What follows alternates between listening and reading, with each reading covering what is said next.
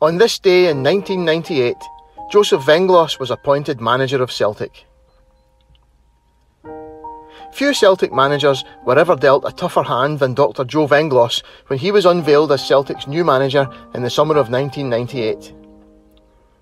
The circumstances around his arrival could not have been more difficult, with Wim Jansen walking out 2 days after the exhausting, nerve-jangling and eventually successful effort to stop Rangers' charge to 10 in a row. Efforts to appoint a successor were hampered by that summer's World Cup finals in France, and this was exacerbated by Celtic having more players participating in the finals than any other club in the world. Several returned for the new season unrested and carrying niggling injuries. In the case of Mark Reaper, a colossus in Jansen's defence, an injury picked up at the World Cup ended his career.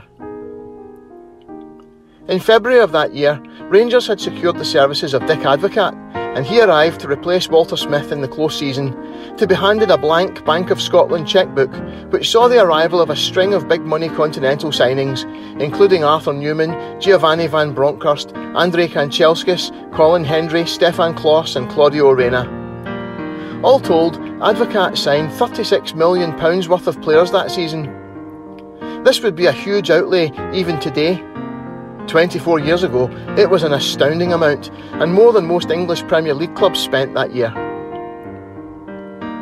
July 1998 was only a few weeks after James Trainor's succulent lamb dinner with David Murray, and the press coverage of Scottish football was almost completely controlled by the Ibrox chairman.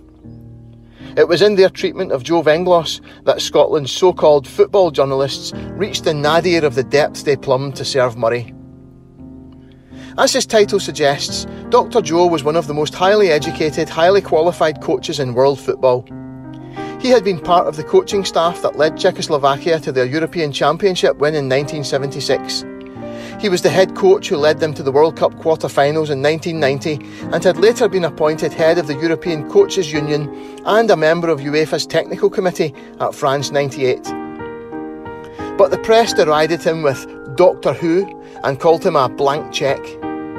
They characterised this courteous, eminently decent man on his arrival in a new country as an elderly incompetent, with every story portraying him as ineffective and out of his depth.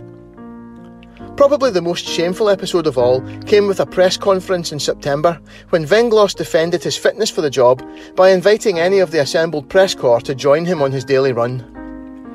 A non-entity of a tabloid journalist by the name of Ian Campbell fabricated this as a challenge to race him and had himself photographed outside Celtic Park in a tracksuit, challenging a 62-year-old man to a race. It was hardly surprising Celtic got off to a difficult start to the season, but as players like Vidar Riseth, Johan Mjällby and especially Lubo Moravcik began to arrive, performances began to pick up, and in November, Lubo inspired a 5-1 demolition of Rangers at Celtic Park. It was probably already too late to catch them by that time, but some of the football played in the middle part of the season was of the highest standard.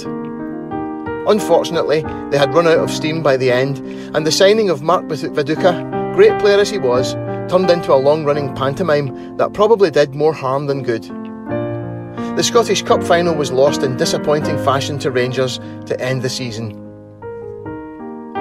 Dr. Joe resigned at the end of the season to make way for the dream team of Dalglish and Barnes, and how many fans wished that the popular Venglos had stayed on as that season's disaster unfolded. Joe Venglos was the right man at the wrong time, and his legacy was a positive one, as players like Mjällby and Moravcik played such a vital role in ending Rangers' dominance under Martin O'Neill. He passed away in 2021 and is fondly remembered by fans of that era.